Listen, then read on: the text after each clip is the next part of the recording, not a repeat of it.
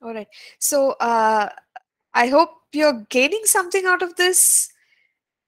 Any thoughts, any comments? I mean, I didn't stop to ask all of you because, you know, don't want to interrupt. I know that particularly this class, you just prefer to listen to the whole thing at a stretch. So yeah, anything that you want to share before I go further?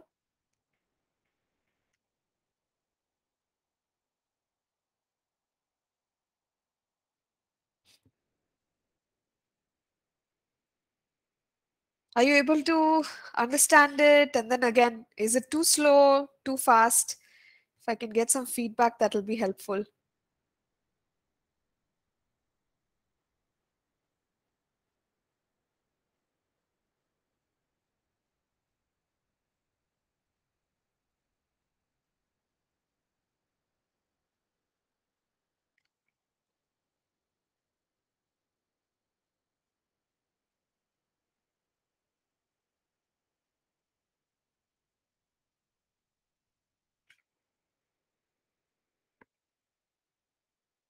Okay, Kannan?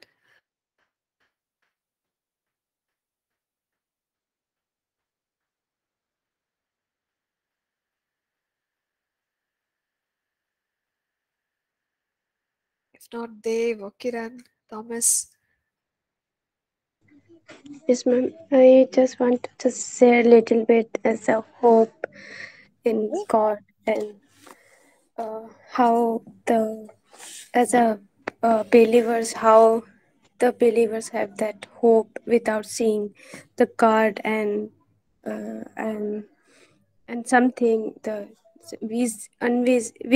invisible.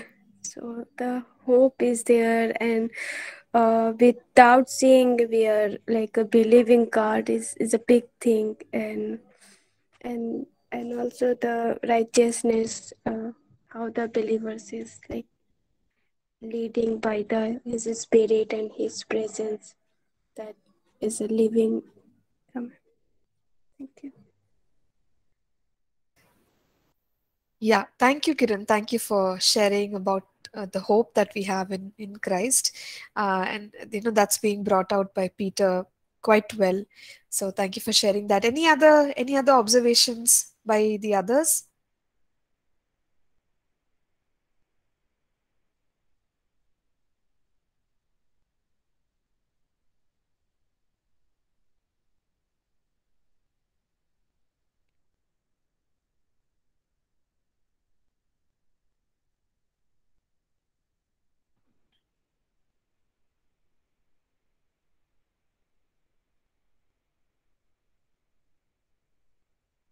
Dave, anything you want to add?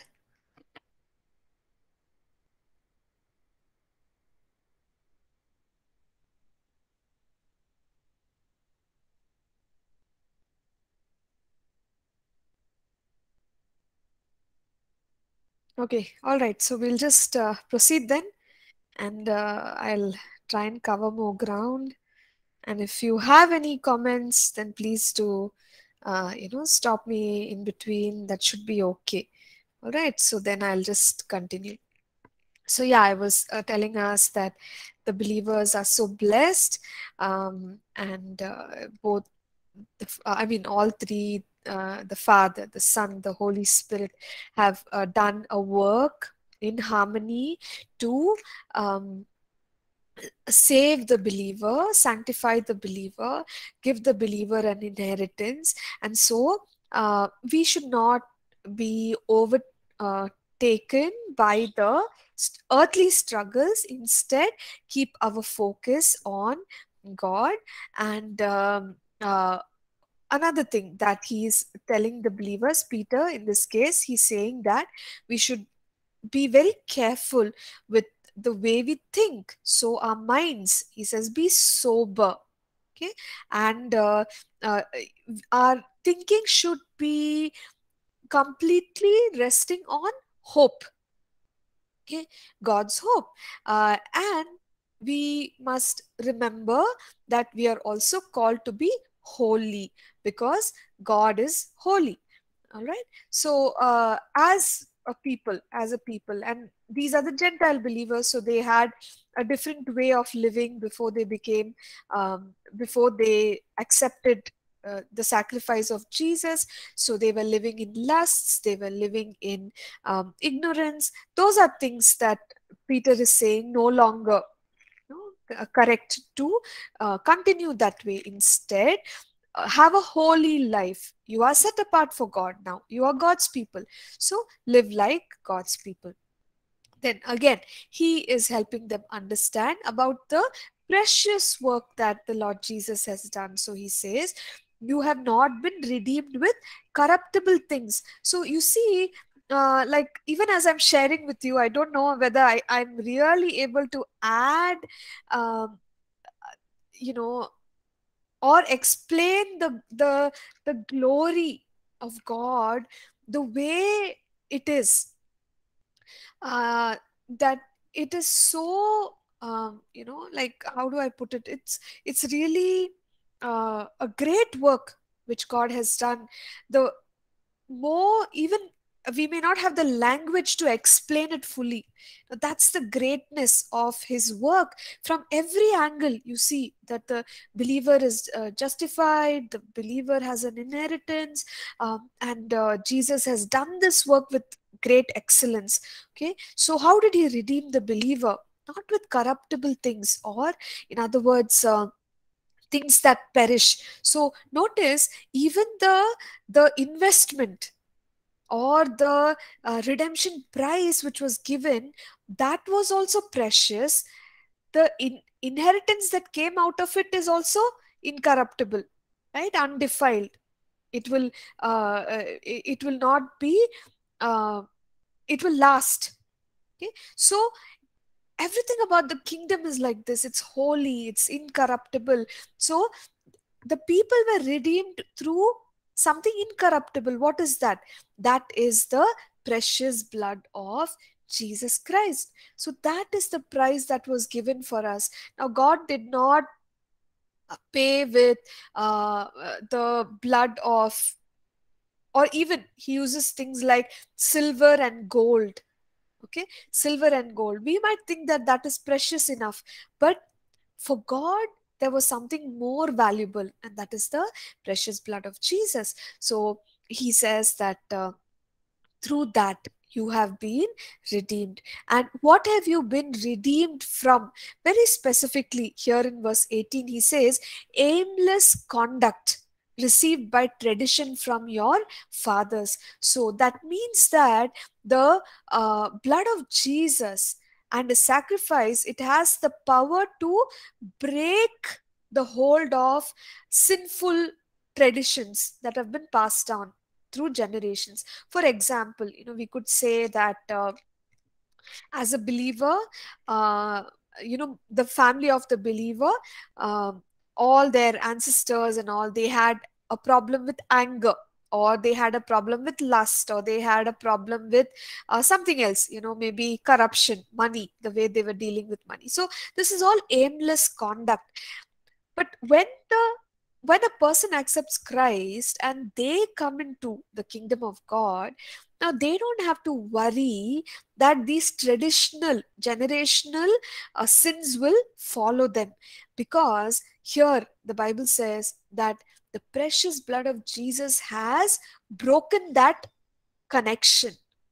Okay, so I can claim it, we can claim it, and we can say, yeah, our forefathers were like this, they did evil in the sight of God, but I won't do it because I have been set free by the incorruptible precious blood of Christ. So uh, that has broken any connection that I have with aimless conduct. Aimless conduct. Okay, so that's the confidence which we have. And again, there's a reminder that the sacrifice of Jesus was not something that uh, God thought of when Adam and Eve sinned. Oh, now they have sinned. Now I have to come up with a solution. But you see, God is a God who is very well prepared, well planned, well thought out. So we are told he had foreordained before the foundation of the world. foreordained before the foundation of the world, that Jesus will come, Jesus will redeem, and that was done, manifest in these last times. So God had already thought it out, but at the right time, Jesus Christ came, and um, when we believe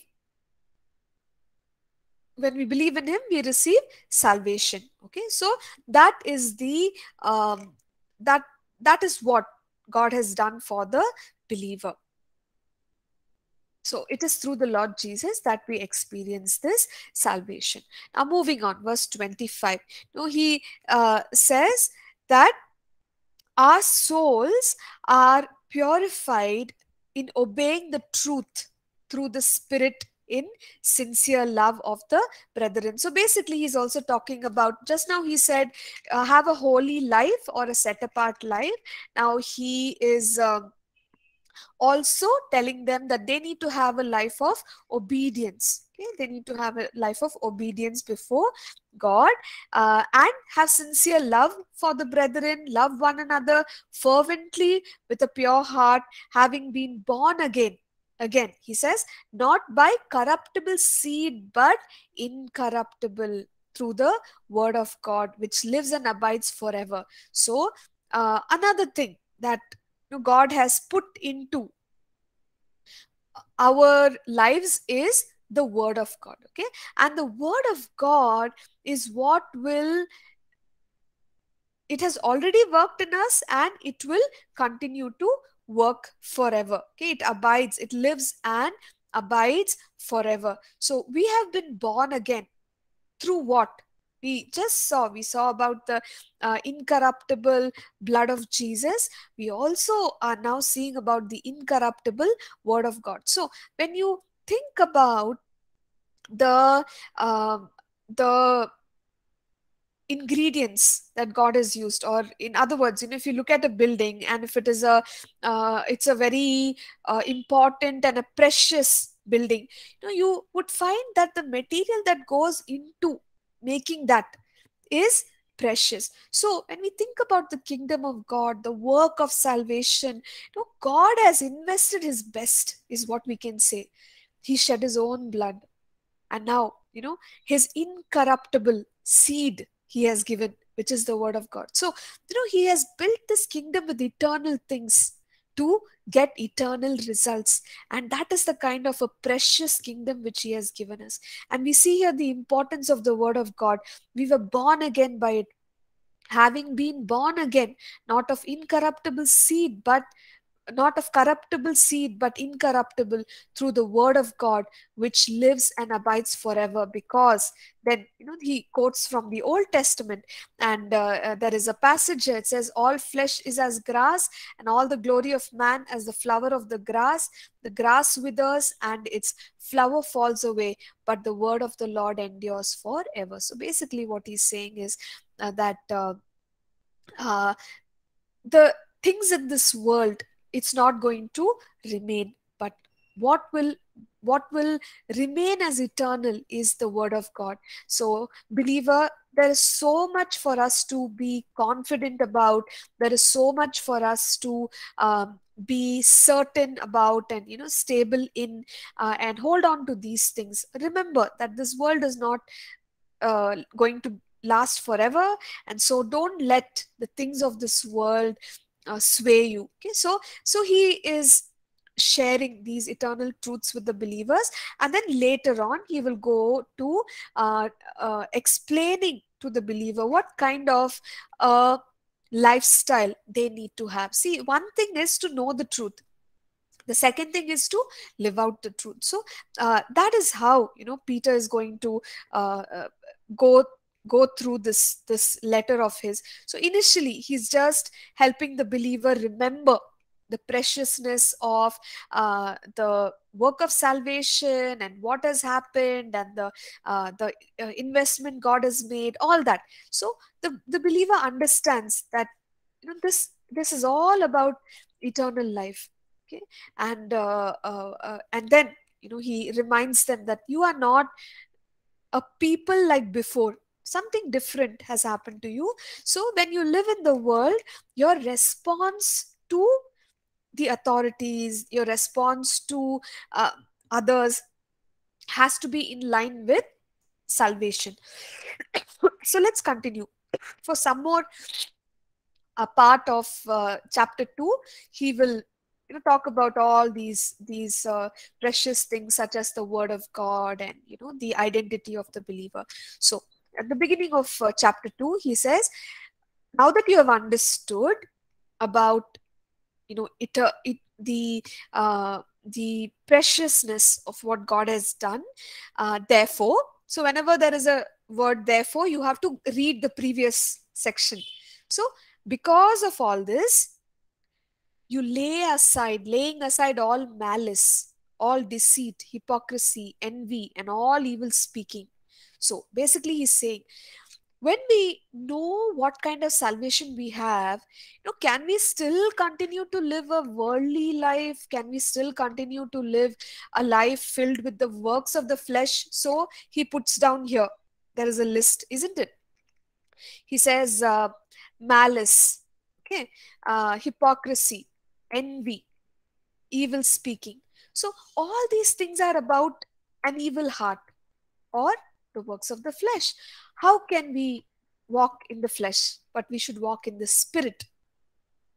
Okay, so he says, please don't continue with an evil lifestyle. Instead, he says, as newborn babes. What do newborn babies want? They want milk. That's what they always want. So he says, desire the pure milk. So the word desire here, which has been used in the Greek, it is similar to the word which you see in Psalm 42 verse 1, where the psalmist writes, as the deer pants. So there is a deep longing or a desire for the word of God. So he says that should be the attitude of a true believer. We are very excited and we are longing for, he says, pure milk of the word. So he compares the word like pure milk. The way babies desire milk, we should desire the word of God. So we can check our own hearts and see, do I desire God's word like that, or is God's word sometimes, would any baby be okay if the mother decides, okay, today I'm not going to feed the baby, I'll feed the baby tomorrow? No baby will be okay with that, because every few hours you have to give the milk. That is the only thing that the baby is depending on. And so in the same way, as believers, if we don't have that kind of dependence on God's word, something, if suppose a baby is not drinking milk, we would come to the conclusion that, oh, something is not okay with the baby. Why? What is happening? Is the child sick? So similarly, spiritually, if we don't have a desire like that, we can check ourselves and see, am I sick? Am I spiritually sick?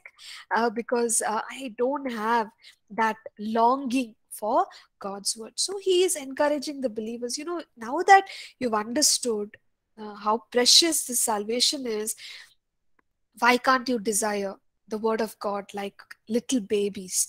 Okay, and their need for milk. And another thing he says here, he says that you may grow. So when you desire the milk, pure milk of the word, that you may grow, another thing we understand is that if I want to experience spiritual growth, then I should nourish myself with the word of God. Now, is it possible for a believer to just live the Christian life, not read their Bible, not try to understand God's word, and still be spiritually strong?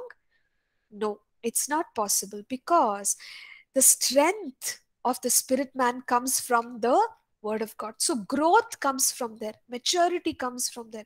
So if I don't take time in God's word, there is no way that I would experience growth.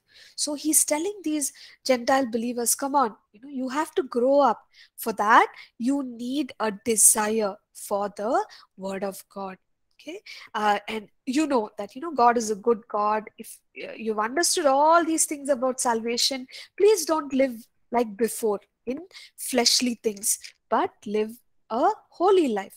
Now he continues. Now he says, uh, when you look at the Lord Jesus, you know he is that stone which men rejected. There is a reference in the Old Testament to that. So he says, rejected indeed by men, but chosen by God and precious. So the Lord Jesus is like that. If you look at his life, people did not think much about him.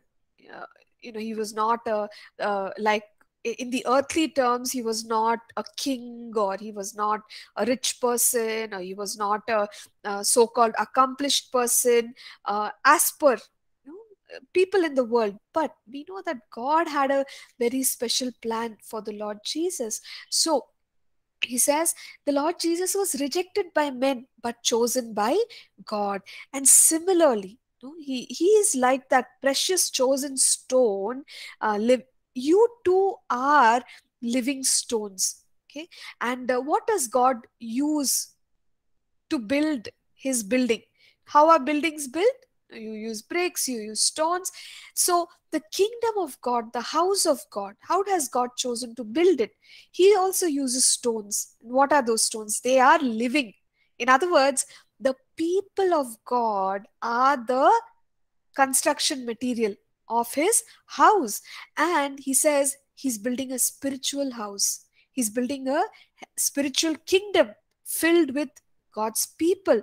They are living stones. That's why the term living stones, because God is not building a a non-living entity, but his kingdom is very much a living entity. And there are people who are like stones in the kingdom of God. And he says more descriptions of what God is building. So he says that God is building a spiritual house, a holy priesthood. A holy priesthood means, now these Gentiles, they would have thought, we are not Jews, we have nothing to do with the traditions of the Jews. And so somewhere, we are lacking as believers in Christ Jesus. We don't have that kind of an inheritance which the Jews have. But he's helping the believers know, see, what has happened to you now, you focus on it, because God has now made you a holy priesthood. Even though part of your ancestors, you did not have priests who went and stood in the temple, through the spiritual work that God has done in Jesus Christ, you are now a royal priesthood.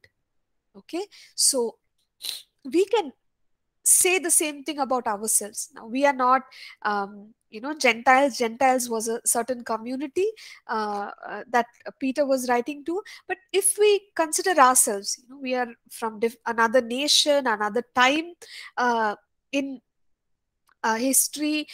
But then this applies to us as well. you know we are a royal priesthood, and that's how God sees us.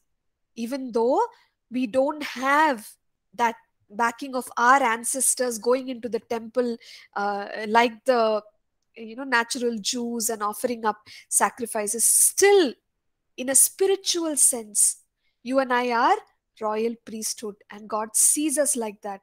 So it gives us so much of courage and strength. And he says, so this kind of priesthood that we have now, we can offer spiritual sacrifices acceptable to God through Jesus Christ. So he says, look what God has done for you.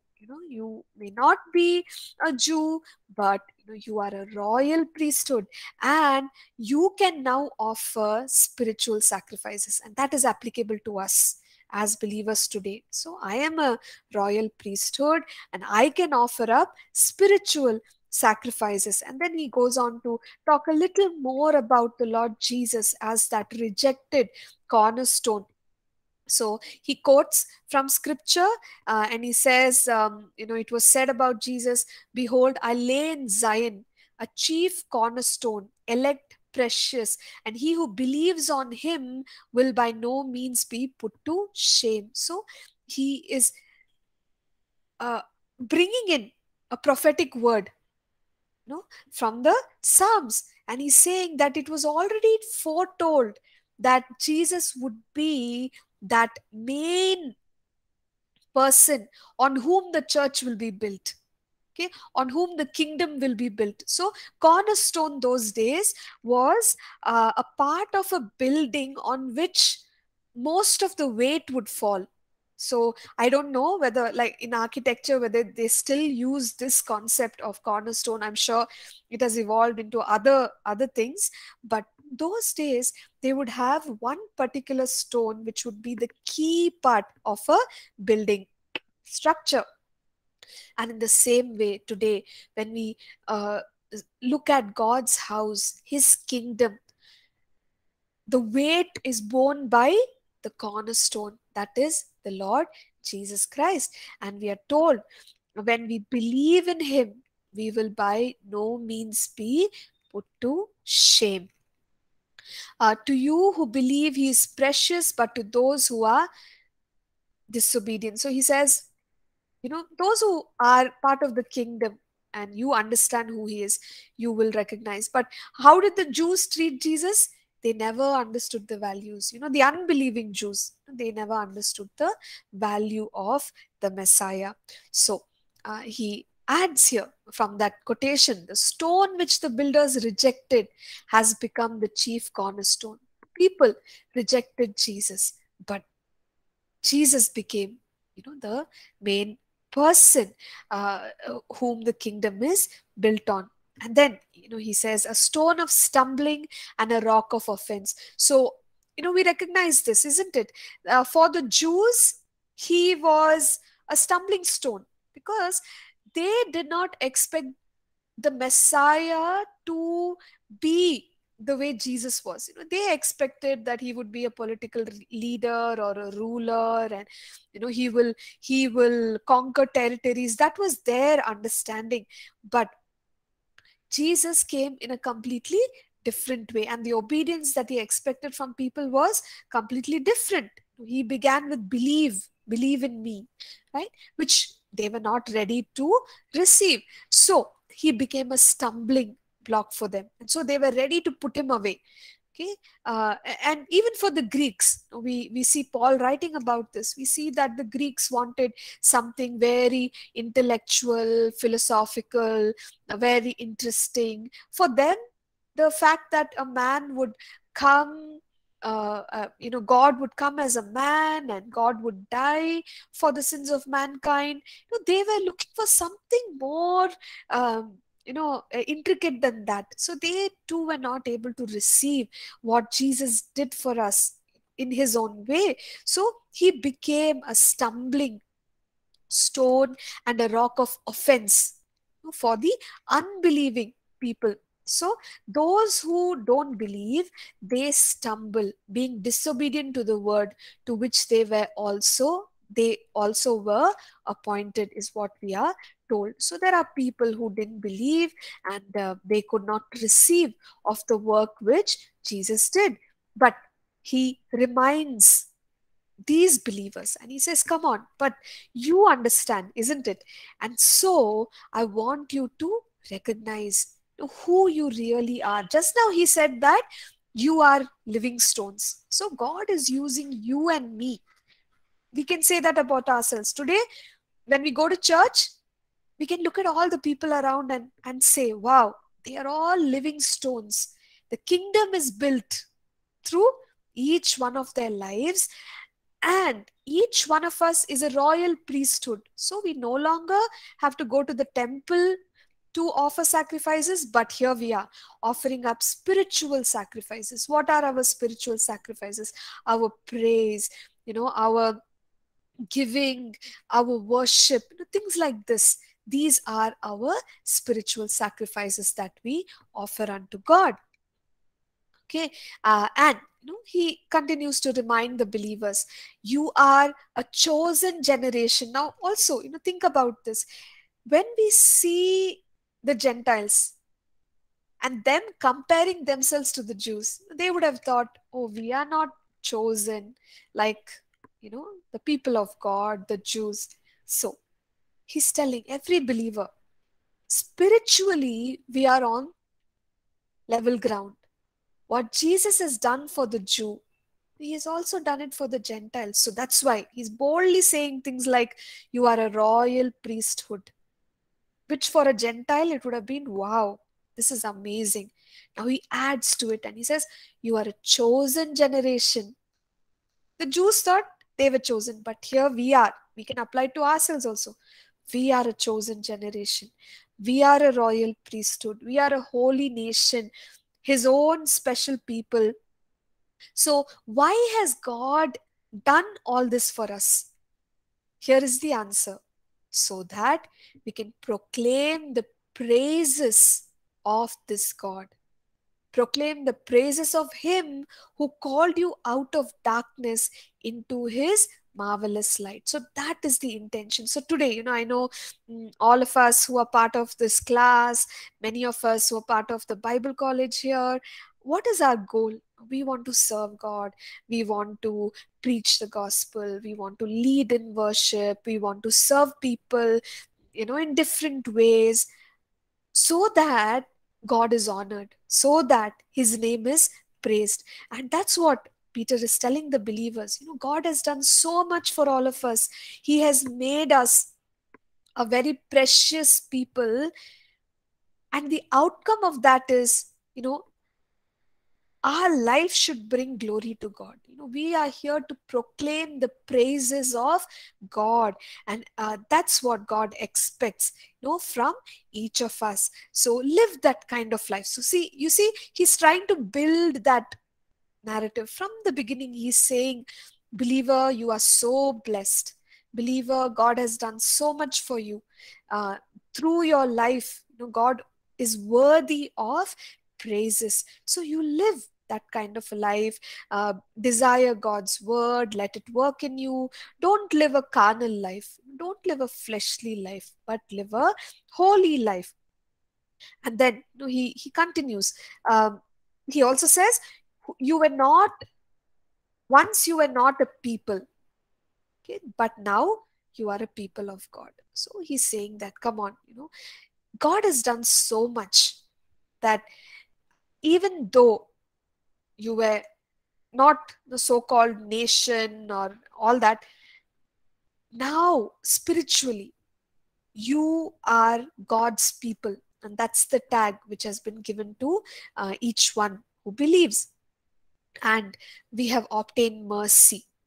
Okay, so don't ever forget everything that God has done for you. So now, after telling them all these truths, now he says, I beg you, as sojourners and pilgrims. So now that you are supposed to have an eternal perspective about life, now let me come to the point. Now he starts talking about how to live the life on the earth. He says, abstain from fleshly lusts. So, knowing that people have come from a certain background, I already explained to us. Now, if you go back even to the book of Acts, the Gentiles, there was this whole contention: should the Gentiles also be circumcised?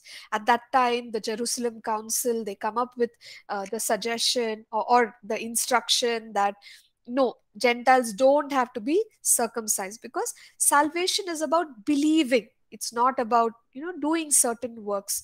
So okay, fine, believe in Christ. However, there were few things which they were told, the Gentiles, that they should not eat the blood of strangled animals, and some things like that, because they had certain practices in their past life. Now he is telling all believers, he's telling believers, come on, believers, we may have had a particular way of living before we accepted Christ, but now that we are in Christ Jesus, we have to put those things behind us, and we have to practice a holy life. We have to live a holy life before God. And so for the Gentiles, they must have had many different practices, isn't it? So probably, Peter knew what are those traditions, what are those practices. Now, he wanted to tell the people, don't continue those things, but you put it away and you practice a life which is godly in your own sight, and also godly when others observe you. So he says, abstain from fleshly lusts. What are fleshly lusts? Immoral things. There can be sexually immoral things, things that have to do with you know uh, um, uh, extremes, maybe taking care of our body, the way we eat. The flesh has cravings, isn't it? Maybe food or rest, or anything that goes out of control is a lust.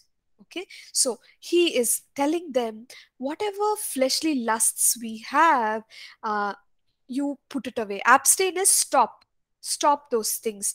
Why?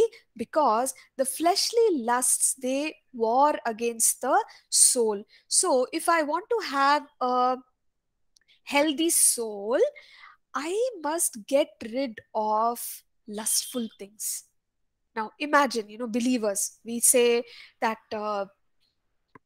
we want to live for God, we want to be whole, spirit, soul, and body. But when we have open doors to sin, when we have open doors to lustful things in our lives, we may think that nobody knows, all this is going on in the area of my mind or in private life, it will not affect in any way. But you see here, Peter warns the believers. He says, you cannot have lust, or we cannot have lust in our lives and still have a healthy soul. Because what does lust do? It will destroy our soul, our mind, will, emotions, our ability to think correctly, our ability to decide correctly. Mind, will, emotions, our emotions, right, our normal healthy emotions, it will begin to interfere. So basically, lust has a property to destroy the soul. So he's warning the believer and he's saying, please don't keep open doors to lustful things. Instead, you have your behavior or your conduct honorable, okay, among the Gentiles. So he also lets the believers know that, see, when we are living in the world, others are watching us, they're observing us. Now maybe there are family members, part of the believer's life, who have not accepted Christ still. They will be looking at this believer and saying, oh, let me see how his life is going to change. He says that he believes in Jesus Christ. So how different is his life from my life? I want to see, right? So there are people who are watching you, they're observing you. And now that, Gentile believer, you have come into Christ, your life must be honorable. And same thing applies to us. Now that I am in Christ Jesus, everything about my behavior, my conduct, it has to change. I have to have a godly life. And he says we should live in such a way that even when people speak against you as evildoers, let them observe your good works and glorify God. Okay, in the day of visitation. So he's saying, even Jesus said this. He said, let your works, your good works exceed that of the Pharisees. So our life has to match our faith. If we say we have faith, but we don't have a godly lifestyle, then there is a clash. Okay, and Peter adds here and he says, people are observing. Don't let God's name be put to shame. We must ensure that people should not be able to even find fault. That's why he's saying, see, it's normal that those who don't believe will accuse us. But when, even if they try to accuse, they should not be able to find anything. Do you remember about Daniel and Shadrach, Meshach, Abednego? There are so many things that were happening at that time, but people could not find fault with them. They put them through trial also, but they couldn't find fault with them. Okay, Paul's life. He was tried, isn't it? He was brought and accused of so many things, but ultimately they were not able to point out anything, or establish any accusation against him. So what a great call God has for us, that we should live also in such a way that nobody should be able to find fault with our conduct. So we need to have an honorable lifestyle, is what we are being told. Now, coming to verse 13, he is talking about submitting to submitting to authority. Okay, so he says, we must submit ourselves to every ordinance of man for the Lord's sake. So what does he mean by this? Every ordinance of man is, you have people who have leadership, okay, over the land. Then later he explains, he says, king as supreme, governors, those who are sent by him for the punishment of evildoers and for the praise of those who do good. So basically he's saying there are people in different places of authority. Now, they are not evil, because for a believer, when we talk about kingdom of God and all that, kingdom of light, and kingdom of darkness, the believer might think, or let's say you are pilgrims, your citizenship is in heaven. The believer might think that I must disregard every form of earthly authority. But that's not the point. That's not the way we should live life. So it's very interesting. Though we have to have an eternal perspective, when it comes to authorities, God is saying, please don't disregard them, or don't treat them with uh, contempt or dishonor. Don't do that. We must value and walk in submission to these authorities, because what is God's intention in having authorities? There is an authority structure, isn't it, that God establishes. The reason why God establishes authority structures is so that righteousness will prevail in the land. Okay, so that evil is punished. That is God's idea. So God is the one who establishes authority structures. And so we as believers, we should never think that I belong to the eternal kingdom, and so it doesn't matter whether I follow whether I honor my earthly leaders here, or follow the law of the land. I'll break every rule because I'm a citizen of heaven. You see, that's a wrong interpretation. On the flip side, if I am a citizen of heaven, I should actually be living my life in submission to the earthly authorities and honor to the earthly authorities. That's how it must come forth in our lives. And he's very clearly letting the believer know that we should live an honorable life and submit to authorities. And he says, see, this is the will of God, that by doing good you may put to silence the ignorance of foolish men. Okay, so he says, obviously there would have been people who were accusing these believers. So he's saying they are foolish, they don't know what they are saying. But when you do the right thing, it's like you're making them silent.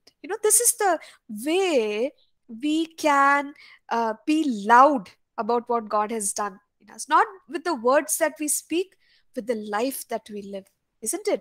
That we show the glory of God. And that is the call upon the believers. And then he says, for the Gentile believers, they would have been they would have felt a sense of freedom having come into Christ, because they were not brought back into bondage with traditions, and you have to be circumcised, you have to go to the temple, you have to make the sacrifices. So that was not the case. But what they're being taught is, you have now liberty in Christ Jesus. Okay, you can live a free life. You can live for God, and know all these spiritual things that God has done for you. But he's saying, now that you know that you have this kind of a liberty, please don't make it a license to live an ungodly life or a fleshly life. Because even today we have that happening, isn't it? People just misinterpret grace, and they think, oh, grace is the mercy and God's love and favor that I don't deserve. God has already given it to me. So whatever I do, it's okay. God is not going to, worry about that, or God will not punish if I do the wrong thing. But you see, when we talk about the Lord Jesus Christ, in John 1 verse 14, we said that isn't it, that he was full of grace and truth. We beheld his glory, full of grace and truth. So that is our God. There is grace, but there is also truth. We cannot have only one. They are two sides of the coin. There is grace and truth. We have to uphold the truth. So walking in unrighteousness and calling that liberty, will dishonor God in the world that we live in. And so here Peter is telling the believers, please live an honorable life before men. Don't say I have freedom in Christ and do whatever you like.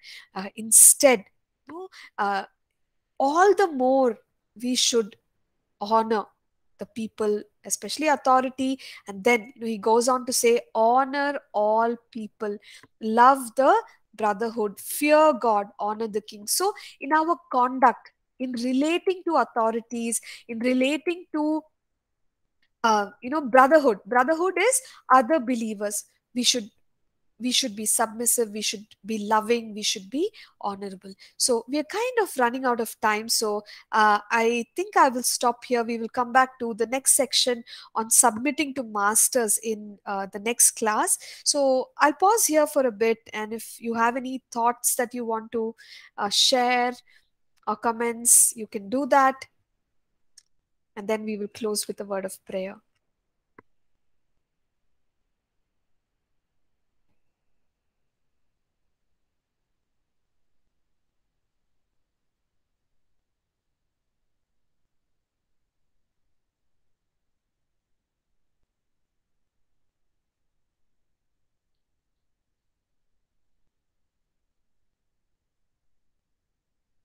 Okay, Kiran, would you like to share and then also close in prayer? Yes, ma'am, sir. Yeah. I like very much the chapter and the books, ma'am.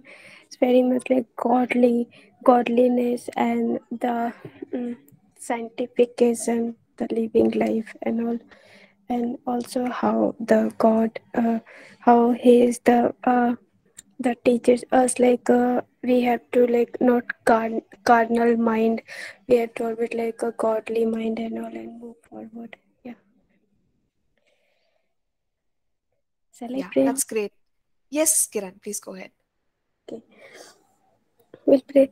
Father God, we come before your throne once again, and we want to say thanking you, Father God, to your word and your wisdom and your revelation, Father God, that we can understand nicely with, Father God, to your things, Father God. Father God, reveal your more thing, Father God, reveal and give your wisdom and knowledge, Father God, and lead us, Father God, to glory and glorious the way, Father God. We that we can move forward in you, Father God. We can work within you, Father God, your kingdom work, Father God. Thanking you, Father God, for the passion, the desire, what you give in us, Father God. Thanking you, Father God. Lead us, Father God, to your kingdom work. Thanking you, Father God. Submitting to your hand the rest of the day. Thanking you, Father. Almighty Jesus' name we pray. Amen. Amen. Amen. Thank you. Thank you, Kiran. Thank you, everyone, for joining. God bless you. Have a wonderful day. And anyway, I will post the assignment this week, and we will meet next Monday. Okay. So take care. God Thank bless. you. Thank you. Thank you. Bye. Thank you, ma'am. Thank you. Thank you, Thomas. Bye.